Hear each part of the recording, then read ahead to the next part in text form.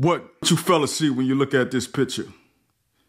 You see a luxury brand created by one of the greatest musicians, hip-hop musicians of all time, so do you see something different?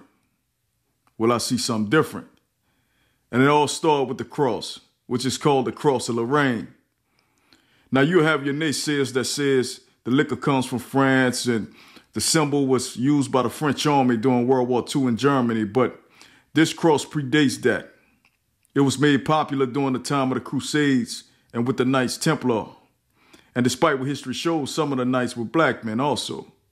And they were very powerful, influential group, just as they are today around the world.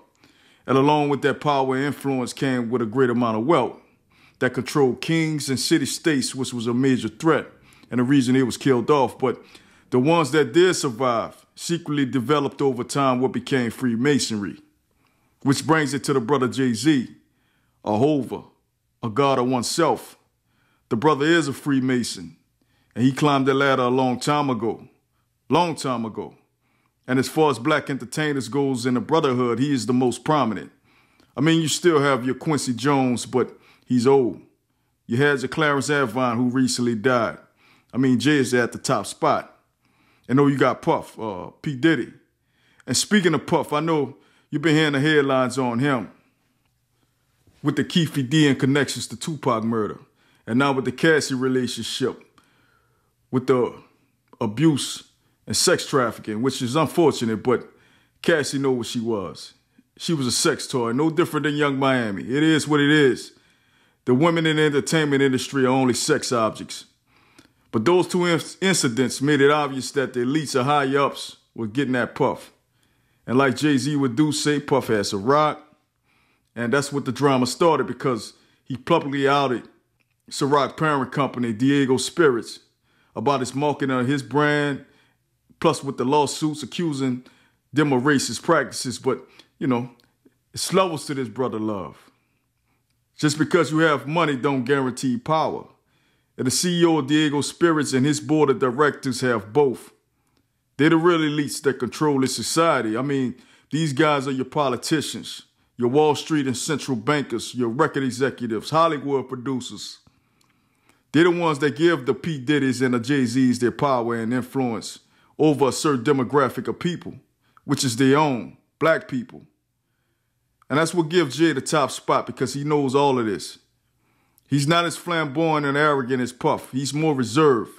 He's more disciplined to the game and play it close to the chest, which in part was the reason he was given equity in the DUSSE deal itself, while his counterpart was an ambassador, a high-paid employee with Ciroc.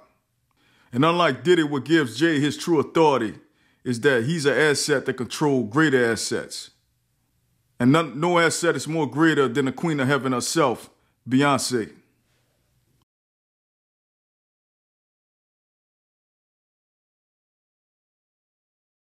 Just straight in your face. They don't even hide it no more.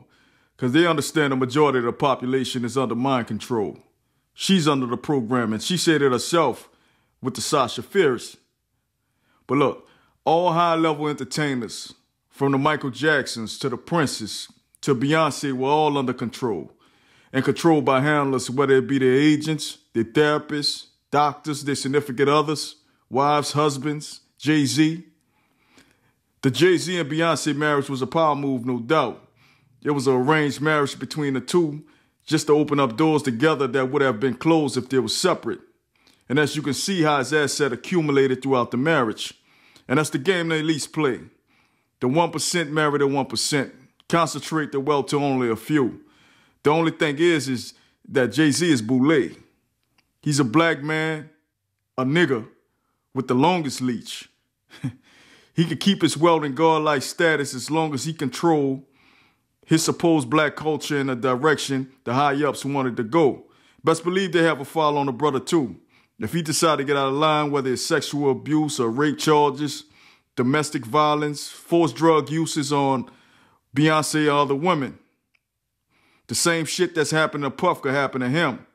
Like the great comedian Eddie Griffin says, there is a systematic effort to destroy every black male entertainer's image They want us all to have an actress by our name. Kobe raped a white woman in Colorado. Dr. Cosby raped 37 bitches and is still counting. Nobody leaves this business clean. Michael Jackson fucked little white children. Michael Jordan? Michael Jordan gambled. Right, and then his dad got killed. And You understand? They try to tie that. You're not going to die clean. And that's the oath. Blood in, blood out. He get out of line, even Beyonce herself would give him up just to keep up position for him going against the programming. The brother knows that. And he's self-aware and too intelligent to betray his oath and what happens if he crosses. So he plays the game. The nigga even have a former FBI informant on his payroll. So what that tell you? He at the mercy of his God. The one that gave him the power to have the leverage to control the Beyoncés, the Rihannas, even the Kanye West. And Kanye West is one of those artists that end up dead or knocked off from an overdose or a car accident for pushing the powers that be too far. Only reason to me the brother is still alive is that he's a highly influential cash-producing commodity, from the music to his clothing apparels with Adidas.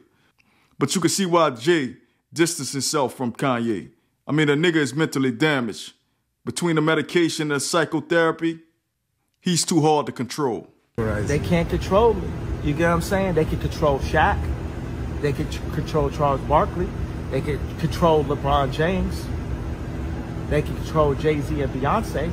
But not you, man. But they can't control me. You Not see, it you. ain't no name I won't name. Exactly. It's up. My mama was sacrificed. Me too. You understand? Yeah, I'm Christian too. Michael Jordan, what about him? His daddy, right? Bill Cosby, his son, right? Dr. Dre, his son.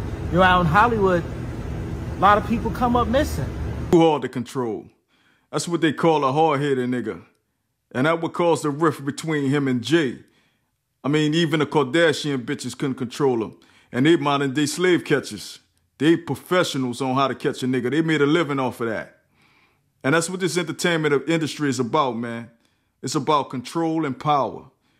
And no other hip-hop exec, or few exec, period, has that type of influence, not only on the masses of people, but on other rap artists than Jay-Z himself. Jay-Z is their pope, their idol. They bow and kiss his ring every chance they get. Just listen to the interviews and the podcast when they talking about him. They worship Jehovah. They know if they don't pledge allegiance, their careers get cut or them doors get closed or blackballed. Like what happened with the Chris Browns and the Tory Lanez when they threatened his own assets in Rihanna and Megan Thee Stallion, who was the Marilyn Monroes of the day's era. I mean, these bitches been around the block like corner stores. That's how they accumulated their wealth and status, by selling themselves and selling sex. And that's just the entertainment industry, period. Females that make it to the top must sell body and soul. But it just shows the level of clout that Jay-Z has. And it's the reason why he's a high-level Mason, a top gatekeeper that protects the oath. And the ruling elites understand the importance of having black bourgeoisies, as Dr. Umar would say, at the table, to help them on how to push the black community in a disadvantaged position while only the blacks in the brotherhood benefit. You know, at first it started with preachers, then it moved to intellectuals. Now it's the athletes and entertainers. And Jay-Z is at the forefront of that, and he reaps all of the rewards, most definitely. From being the face and ambassador of the Brooklyn Nets, Barclays Centers, that helped gentrify and force thousands of black residents out the area, he gets rewarded the Rock Nations, the title streaming services, the NFL halftime Super Bowl deals, the DUSSE, the Cross of Lorraine, which in itself is an honor and tribute to the brotherhood who they serve.